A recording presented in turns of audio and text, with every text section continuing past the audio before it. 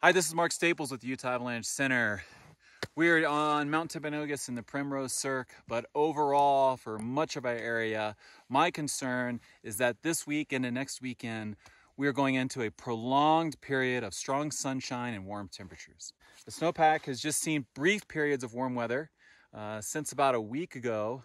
And what that means is all through here, we still have dry snow. There's a crust right here, but as we go into this period of warm weather, all of this is going to start to get wet, and I can certainly expect maybe Thursday, hard to say just yet, we're going to start seeing wet, loose avalanches right in here.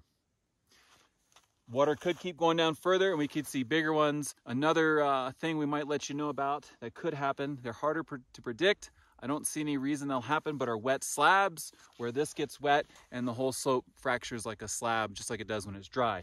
We'll see if those happen. Stay tuned and we'll let you know.